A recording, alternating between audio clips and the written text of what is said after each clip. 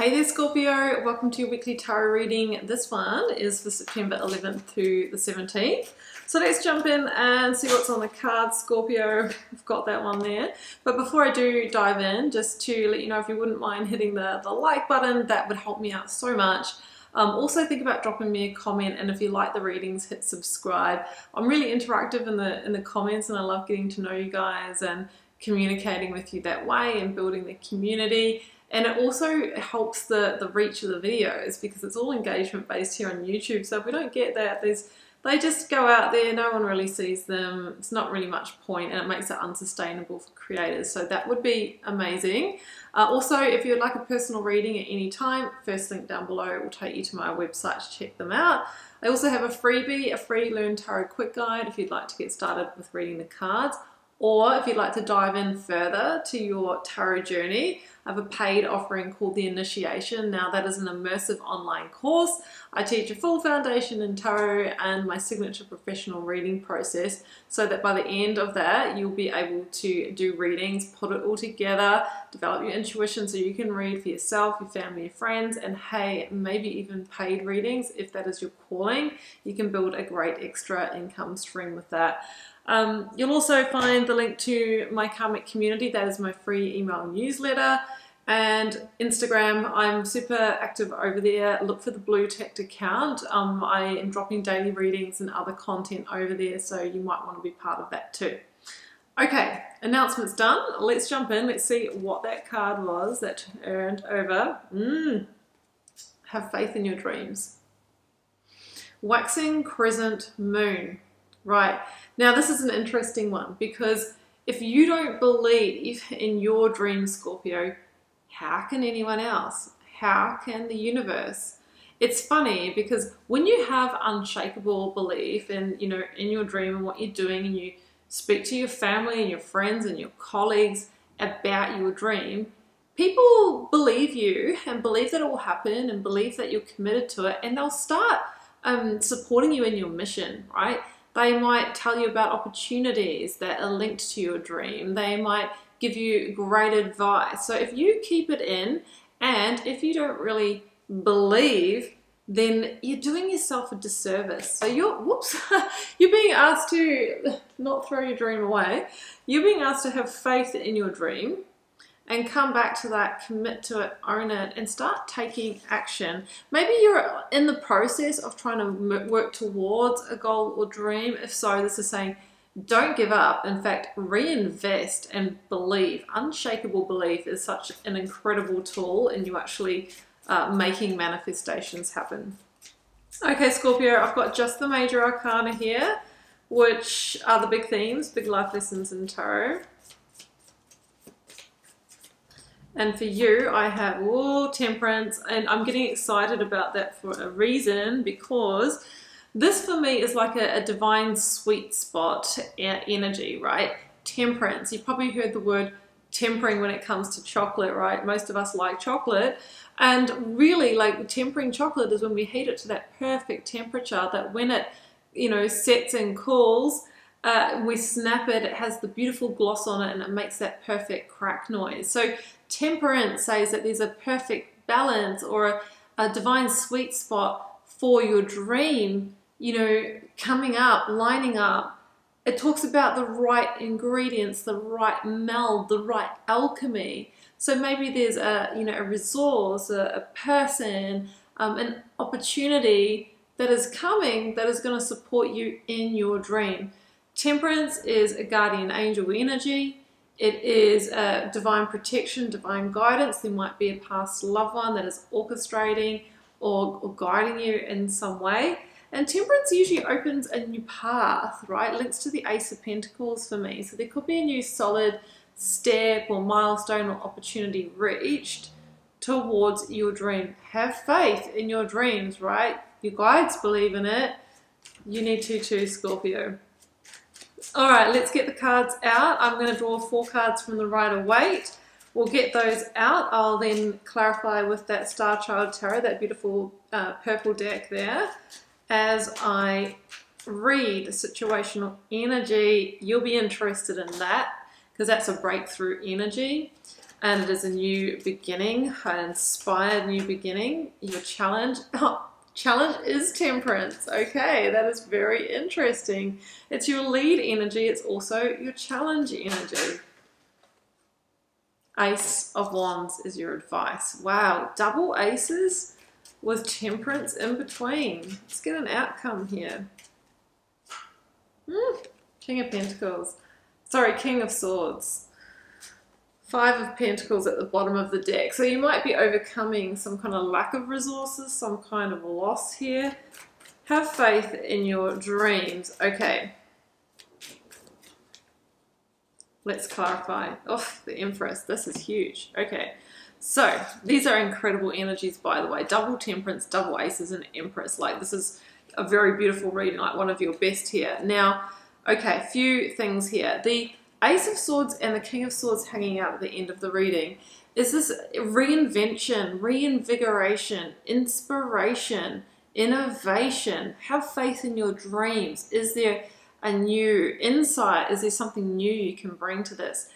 Temperance, remember the right meld. It feels like you need to approach things from a slightly different angle or perspective. Now you're being asked, King of Swords, I'm tuning into that energy because it applies here, to zoom out and see the big picture, to take a step back, because you need to see this from a bigger, grander scheme of things perspective. That will show you maybe where the gaps are, what you need.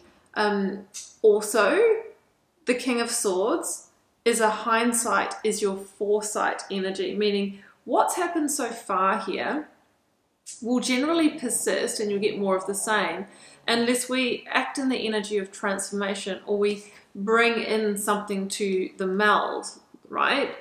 So what I'm feeling, you need to have faith in your dreams and keep going, but there's something else to bring in here. And you might have already had an insight, an idea, an inspiration, learned a truth, had a conversation with someone that leads to that breakthrough.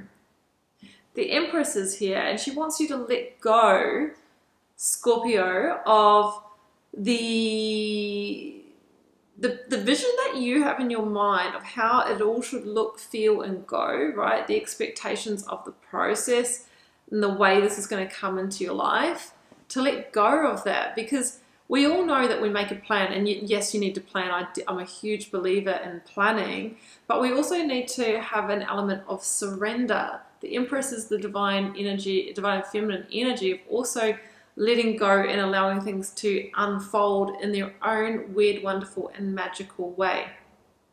We don't always get there in the way that we thought. And it doesn't always look like we thought it would look when we get to the dream. But maybe it's even better. Because remember, divine guidance and divine protection is always working in your best and highest good.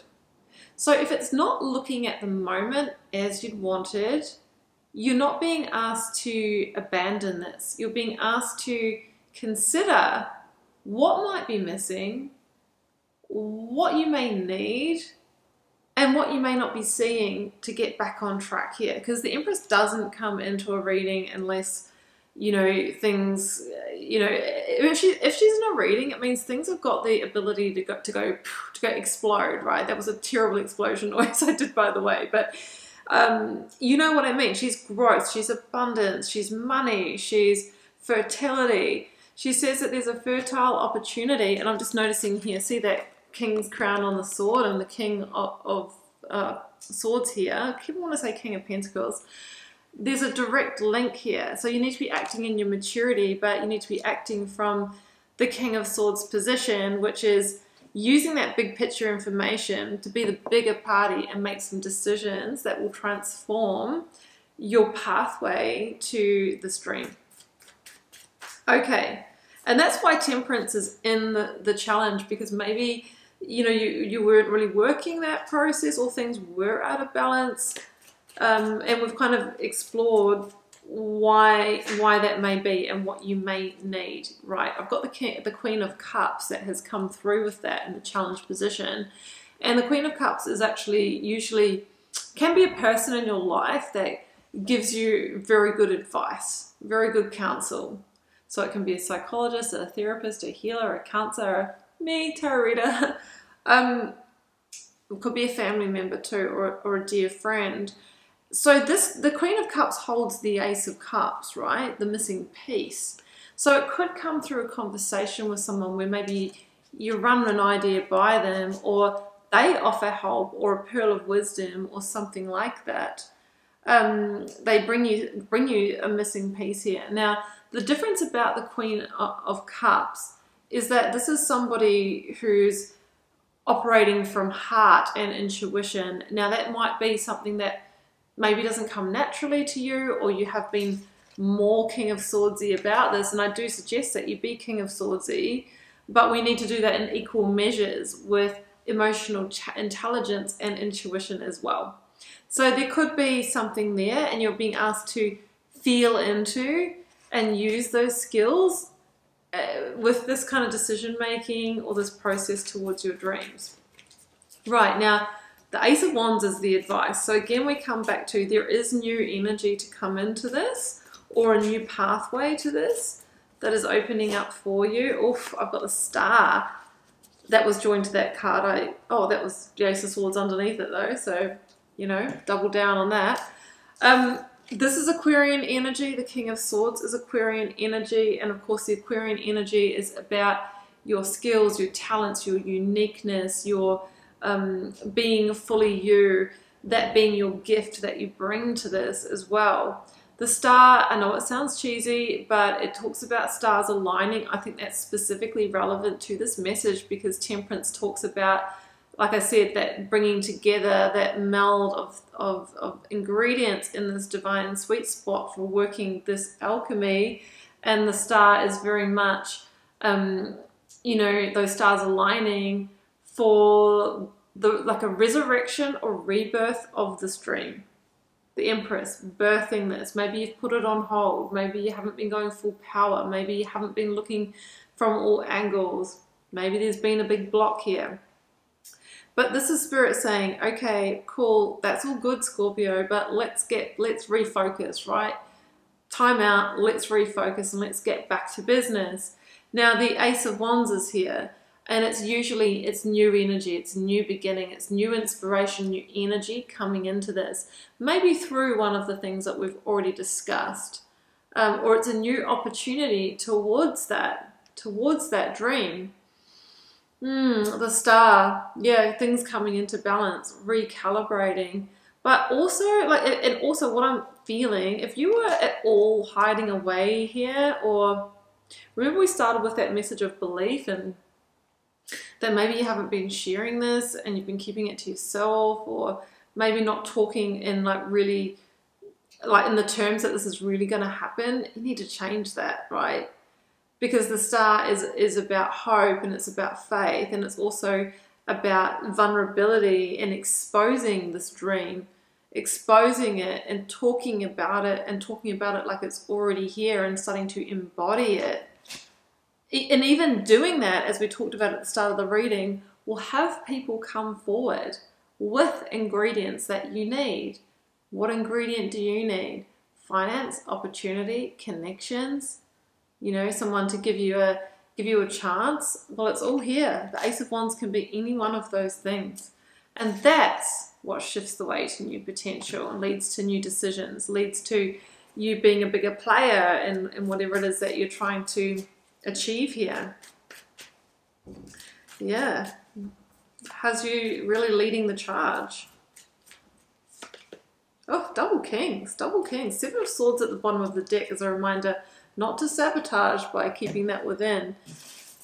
I would keep on saying King of Pentacles or wanting to say it, but instead I've got the King of Wands and the King of Swords here. I also have a Queen of Cups. It's funny that I was drawing in on the Pentacles energy because that's actually what's missing from this reading. I don't have any Pentacles cards. So it could be that through these other energies you will get funding, you will get investment, you will lead to more abundance, but at the moment that's missing, right? Now, King of Wands, these are natural leadership energies. They're asking you to step into your power. Now, the King of Wands is Leo. Have strength, courage, bravery, determination. Keep going, keep working towards this from a strategic, innovative perspective. Now the King of Wands, very entrepreneurial. This could be an entrepreneurial business for pathway for some of you with your own business, or trying to step up in leaderships of something, becoming an industry leader in your zone of genius. I'm feeling more that kind of journey, right? I'm feeling more that kind of journey, and I just keep coming back to that new moon. Look at the King looking up at the new moon. Look at have faith in your dreams with the new moon. Look at the Queen of Cups with the new moon. And the new moon is like, you know, things are going to start building again. We're at the start of a new build phase, right? We're at the start of a new build phase. And, you know, you're being asked to focus on that, to use your vision, your discretion, and hold steadfast in that. But what's missing is the Pentacles, earthly action, grounded planning, you know, tangible results and outcomes. And I think we've talked about how we can get back to that, how we can actually bring that through. So that's essentially what I do have for you, Scorpio, and I hope that resonated for someone. We've got new energy coming into this. Have faith in your dreams. We've got a divine hand at work in your life. We've got incredible energy here, like one of your best. It's all positive, but there's some little tweaks. We're tempering chocolate, remember? We have to take care, and the devil's in the details, and we're dealing with a fragile balance and a fragile mix and alchemy here, because you're trying to do something that other people, you know, don't do or haven't achieved, right? So we're working in a different realm, different level of energy is what I'm feeling. So Scorpio, I will leave you with that, and I hope it resonated. If you'd like to tune into your specific circumstance rather than this general energy, first link down below will take you to my website to book a reading.